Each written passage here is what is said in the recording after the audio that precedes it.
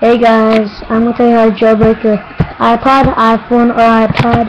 Go to jailbreakwizard.com, select your iOS generation, and or if you have Windows or Mac, run, then go on the program, do what it says, and make sure your iPod, iPhone, or iPad is on sleep. So as I said, do what it says, then it shows random letters and words. Don't disconnect your iPod, iPhone, or iPad unless if it says so. So then disconnect it, and you get an app which is called Loader. Download Cydia and wait 5 minutes, and you have it.